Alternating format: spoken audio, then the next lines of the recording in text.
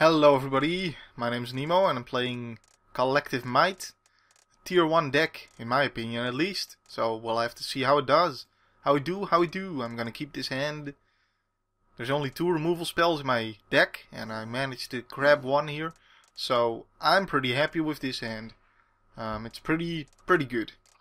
We're playing against RLN1955 who is taking a mulligan. Hopefully he doesn't just quit because he can't get his... Alright, he keeps a 7 card hand, so I guess it wasn't as bad as I thought it was for him. For how long it took him to decide. But you know, sometimes you have those kind of hands where you really need to think about it. But yeah, I'm pretty sure that Collective Might is the most, you know, what the heck-esque deck in the tier 1. I guess, you know, I wouldn't be surprised if a lot of people are like, what? Why is Collective Might in tier 1? How? What? I don't get it. So this is definitely the deck I want to do some gameplay on, and hopefully I'll be able to get some other deck gameplay as well. But this is the one I wanted to show you most, because I know, you know, it's the most underrated deck, and I underrated myself too. You know, it makes sense to underrate it. And let's do this. I don't know why I'm doing this pre-combat actually. But I know he can't remove it, because like Prey Upon doesn't work if he doesn't have creatures or whatever, so since he's green. Yeah, I guess, I mean, if he has Sprout, that's the thing. If he has Sprout, then now I can trample. You know, whatever. I guess that was the thinking there. Honestly, there wasn't much thinking going on there. But hey, we'll pretend. Alright, so here we've got this classic scenario, like how am I gonna get the most damage in there as fast as possible, that I have with this deck a lot. This would be 4 plus 3, 7 damage already. If I drop Lenin Armor Guard now, I'd rather just drop Hero Blade Hold this turn now. And if I was holding like Overrun, I might just play this to get my mana fixing guy, the Pathfinder or whatever his name is. Wayfinder, Civic Wayfinder, that's it. I would have gotten that with Eladamri's Call if I needed the forest, but I don't really. Can't imagine much he can do here. That can't even block Hero Blade Hold, wow. Alright. Alright. Let's get in there. Play that for some extra damages. It doesn't buff the guys that come from Hero Blade Hold, and that makes it a little bit of an... You know, this isn't the best guy here, but he does the job. He's basically an extra copy of... wow, he's dead. Well, basically, yeah, he's good enough, is what it comes down to, and even if they kill him immediately, he's still giving my guys +1/+1, so that's, you know, that's decent. We'll play a different deck now. Maybe if I have time, I'll play another game with Collective Might, because that was a short game. But we'll keep it moving and go to the next deck now. So, alright, welcome back. What a hand. Way better. Alright, so, again, just a little bit of blue is needed. I don't need double blue. But I basically got all the color I need either way, but, you know, the white is more important to me. Definitely. And if I don't have a blue spell yet, there's no need to even play the island. Let him think I'm playing mono white. Why not?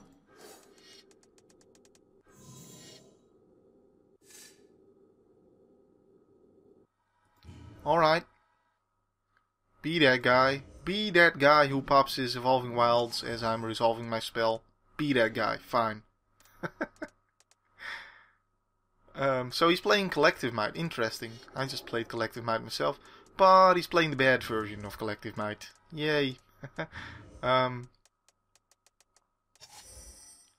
Well, that's pretty nice. Do I start drawing cards off of Pariah yet?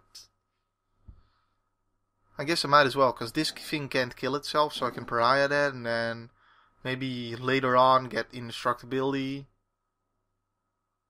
Nah, actually, you know what? I'm playing the other Spirit Dancer. Why not? Like, I'll be able to draw more cards off of it, so that seems better. Just take it a little bit slowly, but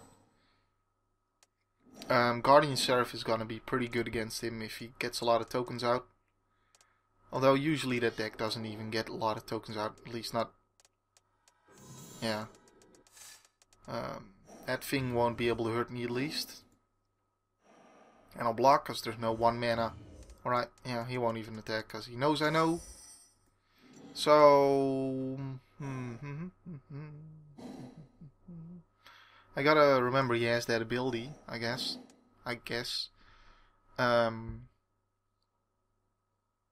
think I just play Pariah here. I know it's an amazing card and good to keep ready and stuff, but I'll play it on that thing because he can't sacrifice it. Land, that's good. No! And say go. Alright, so at least I've got the lands to be able to play my 6-drop here. And he's gonna make a dude. Making dude. If anything, this is just going to delay him, because he doesn't want to pop this guy early, because he wants to go crazy with it and make a lot of guys and, you know, basically use a very bad strategy. And that means he might not even attack me here and try and get rid of the Pariah, and that just slows him down if he does that. So all that will be good. And if he doesn't, then later on I can Flicker Wisp the Pariah onto something more useful for him. Okay. I guess he does get rid of the Pariah here, unless I jump block, which I don't want to do. Alright, so he kills his own guy. That's fine. It's a little bit like, that's why I didn't want to use Pariah early, but you know, just one option. This deck has more options, so it's not horrible or anything. Do I want to play more because I have this Winds of Wrath now? Let's see.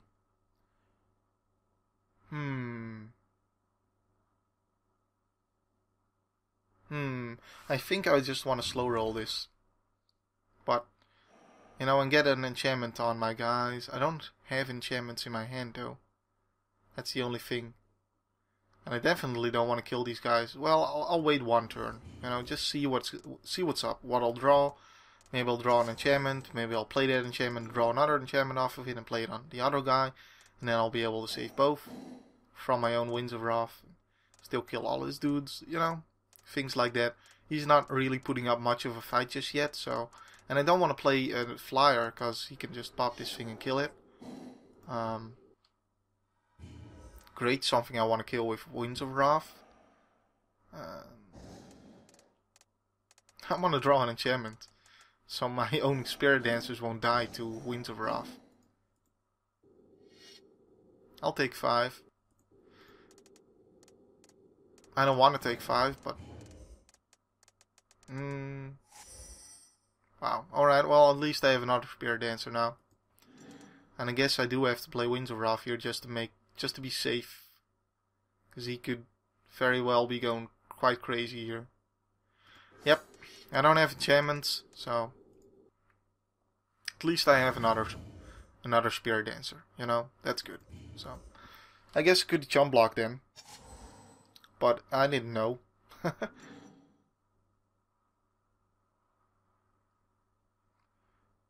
In hindsight, it would have been useful to jump block, because then I wouldn't have taken all that damage. Since I was going to Winds of Wrath anyway, but I just wanted to see if I draw an enchantment. And I don't think the 5 damage is going to matter in the long run. I wonder what he's thinking about now, though. At least this way also I get rid of his Elvish Skysweeper, which would be annoying for 2 of my creatures here. Marshal's Anthem... Doesn't. Alright, well, he can Marshal's Anthem the Wildleaf Leash, which I expect him to do, I guess. Sun Titan can get back Pariah. That's good. I also kind of want Flicker Wisp to be on the board when I play Sun Titan. Alright, this is what we're gonna do. We're gonna play this guy and... Flicker-Wisp doesn't hit anything just yet, but it's gonna come out anyway.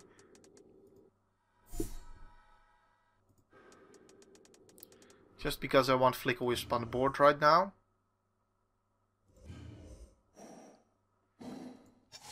Alright. We're gonna go kinda crazy. Guardian Seraph is gonna be huge against all those tokens he's gonna make, by the way.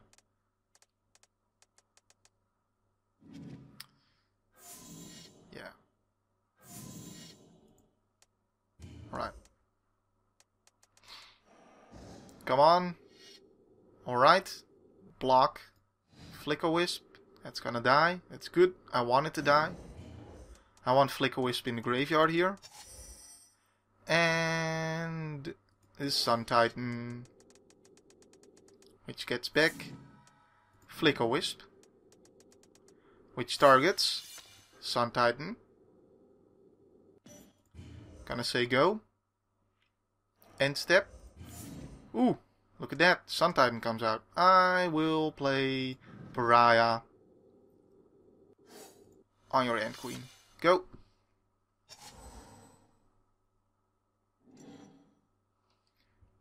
I love Flicker-Wisp with Sun Titan. Nice combination there.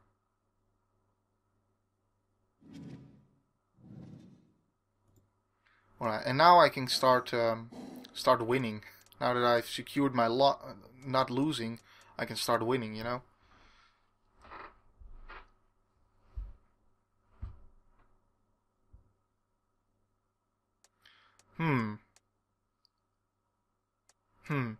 So, I'm definitely just attacking with Sun Titan next turn.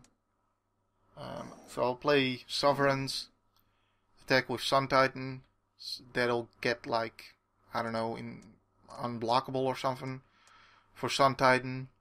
Yeah, I guess unblockable would be the best aura. Mage Mark, yeah, one of those mage. It's one of the mage marks. There's only one in the deck, but there's a lot in total. I wonder what trickery he has here. He doesn't have like 2 buff spells, does he? Let's kill off what I can. And this can get back Flicker-Wisp again. Although now it's less useful to enchant the Sun Titan. So I guess instead I'll play Guardian Seraph then. Yep, getting back Ant Queen. So he wanted to kill his own Ant Queen so he could then get it back with Martial's Anthem. But what he doesn't realize is, like, I can do this again. I can get back Pariah again. Like, what? What don't you realize about that? But now it's a 6/6 though. Alright, so maybe... Yeah, I won't Flicker-Wisp my Sun Titan now. Okay, that's the difference. So Sovereigns is gonna... Because I don't want him to, like, trade with Sun Titan. So I need to make my Sun Titan bigger. And that's gonna get Pariah, which is going on his Ant Queen again. Make this a 7/7. And Indestructibility makes the most sense, right?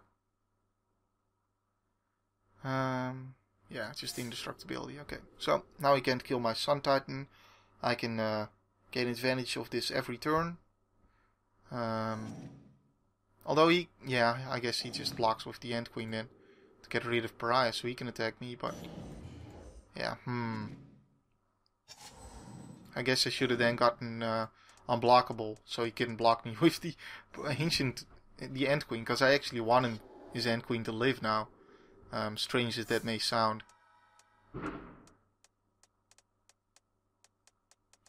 And that was fireworks. I don't know.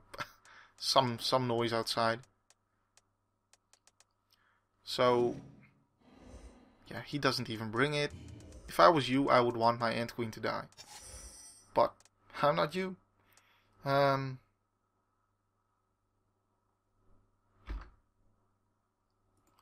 gonna get Lifelink.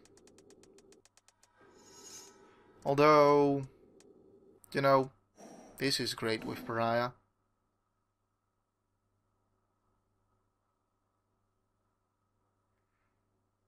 I don't think he'll let his Ant Queen live another turn.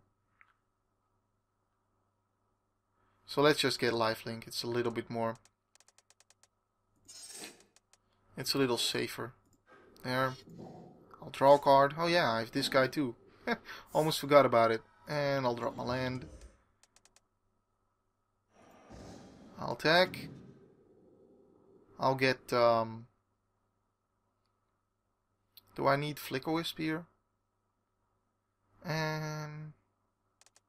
what would I want Flicker-Wisp for? Not a lot of purposes right now.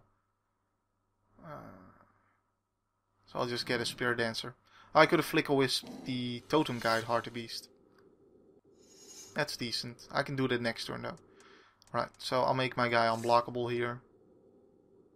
Infiltrator's Mage Mark. So he can't like chump block it. And say continue. Okay, so next turn I get Flicker-Wisp when I attack with Sun Titan. Flicker-Wisp then targets Totem Guide Hartebeest. And Totem Guide Hartebeest. And the reason I'm not targeting Sun Titan with Flicker-Wisp is because I don't want these auras to fall off now. But Totem Guide Hartebeest then gets Indestructibility. And then I play Indestructibility on this guy. And there's no way he can actually kill me unless like he draws Swords to Plowshares, which his deck only runs 2 of. And then even then he has to sword his own guy, although he does gain life off that, so.